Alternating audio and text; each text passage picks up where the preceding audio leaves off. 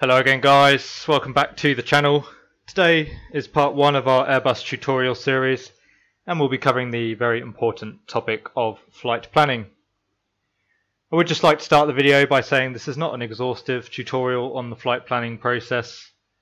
Obviously there's many different contingencies and permutations that can crop up during any flight plan or any flight planning process, and it's simply not possible for us to cover all of these in one video. So for today's flight we're looking at a fairly straightforward flight plan. There's no surprises for us in the NOTAMs, and the weather at departure and destination is nice. It's also worth noting that the amount of work done by the pilots during the flight planning process very much varies from airline to airline. Obviously for the bigger airlines they'll have their own flight dispatch department. They'll do most of the planning and paperwork for you, and that's the sort of example that we'll be looking at today. For the flight plan itself, I've used a website called SimBrief. For anyone that hasn't heard of SimBrief, I highly recommend checking it out, and I'll leave a link in the description for you. But essentially you can go on the website and create yourself real-world style flight plans, routes and planning materials for use within Flight Simulator. So in today's video we've just arrived at dispatch. We're now at the dispatch desk. We've just picked up our flight plan, and we'll discuss the sort of things that we'll be looking at as a crew to aid us in making our fuel decision for the flight. If you do enjoy the video guys, please consider giving it a like and subscribing to the channel. That really helps me out. And if you have any questions or comments for me, please leave them down in the comments section below and I'll do my best to answer them. So before we go through the actual flight plan itself, I thought it might be a good idea to explain what it is briefly that we're actually looking for. So when we go through the documentation, really we're trying to consider everything, particularly with regards to the NOTAMs and the weather. And we're trying to work out whether the company calculated fuel on the flight plan is a reasonable decision for the flight on the day. Specifically, as I say, we're looking at the NOTAMs and the weather for any unserviceabilities at the airfield or any unusual weather conditions that might warrant taking some extra fuel. If we agree with the flight plan, then we'll take flight plan fuel, and if we feel that we need more fuel on the day, then we'll calculate that accordingly. Anyway, with that done, as I say, we've just arrived at dispatch, we've picked up the paperwork, and the first thing we'd want to do is check that it is actually the correct paperwork. So today's flight, it's BD 289, it's the 21st of July, it's East Midlands to Nice. That's what we're expecting, and we can cross-check that along the top here. It's an A320, registration Golf Mike India Delta Yankee. So it is the correct paperwork. The rest of this we'll come back to later on. We'll start with the NOTAMs. So here are the NOTAMs. It's probably worth mentioning that even on a short haul flight it can be quite common to have many pages of NOTAMs, and for a long haul flight this can be 20, 30, 40 pages of NOTAMs. Obviously for an individual to remember that sort of quantity of information is very difficult, particularly when it's written in this sort of a format. So what we're really looking for is the departure, destination and alternate airfields and any en route airfields that we're using. And then the rest of the NOTAMs we're given, we're really just building up a bigger picture of what we can expect on the route today. I've already been through the NOTAMs and highlighted all the relevant ones for this flight. So starting with East Midlands, the departure aerodrome today, the only thing I could find there was the apron entrance at Tango is closed. That is relevant to us as we are parked on the main apron, and Tango is one of the exits that we could potentially be using. So if we were cleared via Tango by air traffic control, we would query that clearance. However, I would say it's not totally uncommon to get clearances that don't match up with the NOTAMs. Real life versus the planning world don't always entirely match up. For our destination, Nice, as you can see, it's worth mentioning you can get a lot of NOTAMs that don't necessarily apply to you on the flight. For example, there's a mention here of transponders being operative before requesting startup clearance. Well, we're only going to request startup clearance on the departure out of Nice, so we don't need to worry about NOTAMs like that until the return sector. The ones affecting us today though in Nice, we have some stand closures, nothing too serious, although we would be cognizant of those when we're trying to park.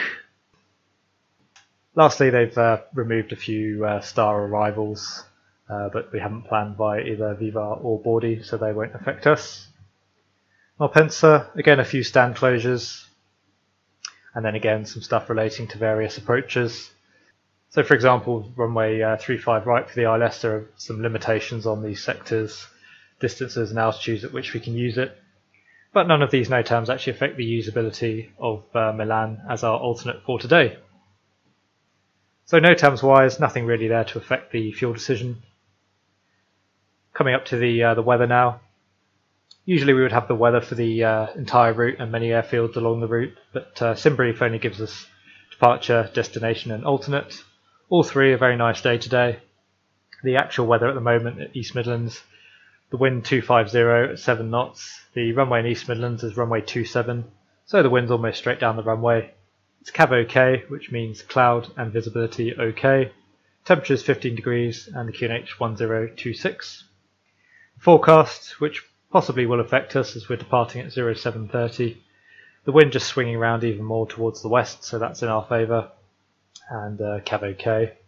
There's a Prop 30 which won't affect us outbound but might affect us on the return, and that's just some broken cloud at 4,500 feet. Not going to cause us any issues. For Nice, again a nice day, wind 080 at 6, so expecting an arrival onto one of the 04 runways. Visibility above 10 kilometres, there's a few clouds at 3,000 feet, scattered at 3,600 feet. Temperature of 27 degrees, QNH 1020, no significant changes expected. For the forecast, this might affect us, we're expecting to arrive at 0930 Zulu. The wind just swinging around a little more to a southerly, however probably still expecting a 04 arrival. CAV OK, and then the tempo which doesn't come into effect until much later on today, so that won't affect us. Malpensa, wind 050 at 4, slightly variable, CAV OK, 26 degrees, QNH 1020, no significant changes expected. Forecast, again this might affect us, the wind just variable at 5 and still CAV OK. So again, nothing in the weather that would suggest any requirement or need to take any extra fuel. We can head up back to the top of the flight plan now and start going through everything else in detail. Just mention, I've crossed out the engine variant there, as the British Midland Airbuses used to use the IAE engine variant, but SimBrief gave us a CFM 56 variant. So there might be a slight discrepancy in the fuel planning given the different engine types. You'll notice here the scheduled time of arrival 0940 and the estimated time of arrival 0938. So it's a very small margin, just 2 minutes between our estimated time of arrival and the schedule. All we can do there really to try and improve things is try and push back a little bit early from East Midlands. Otherwise it's just going to be a case of requesting direct routings on our way over to Nice to try and cut down on the flight time. The things I've highlighted here become relevant during the cockpit setup. For the weights, so the estimated weights for today and the maximum weights that we can accept. Estimated takeoff weight 69.7 tonnes, maximum takeoff weight is 78 tonnes.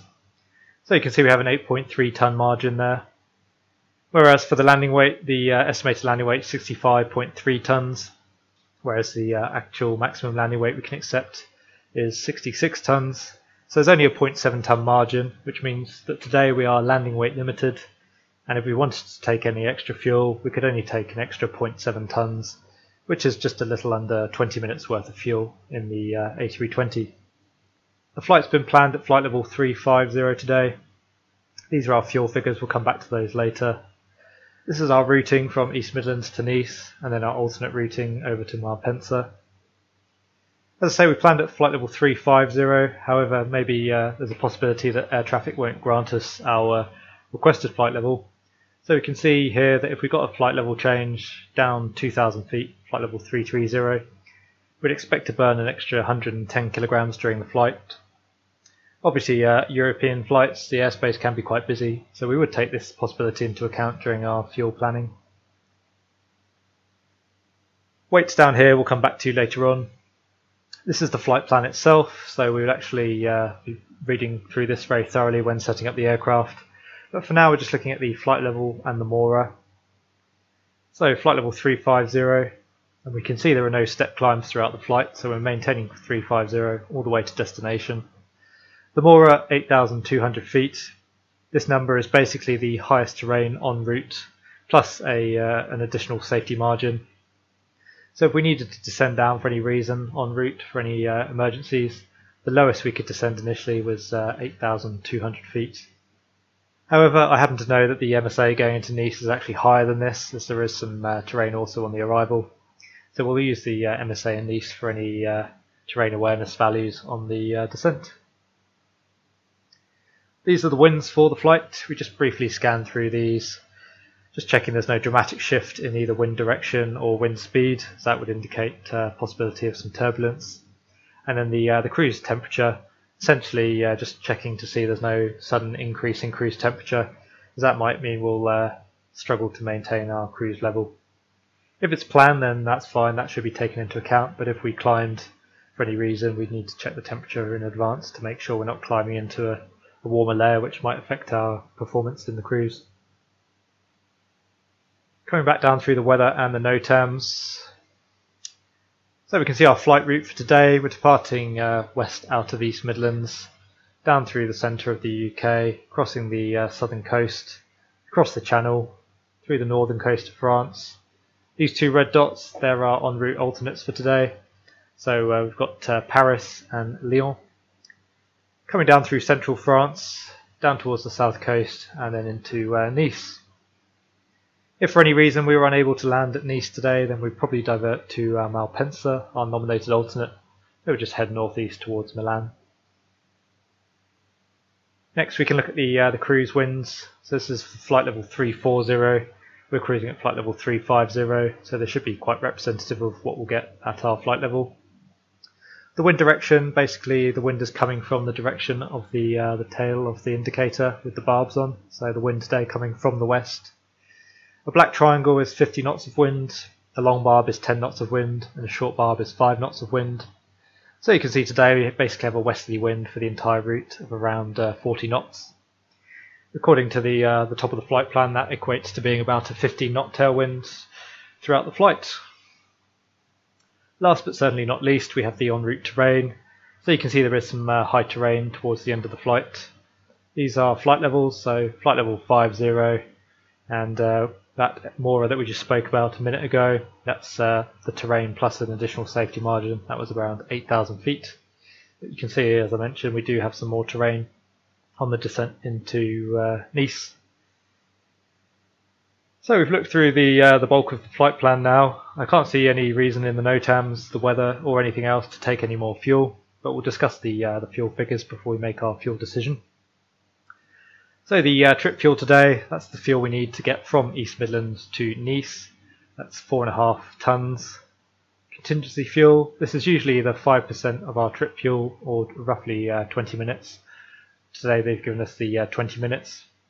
Contingency fuel is basically for any unforeseen circumstances. So for example, weather deviation or holding.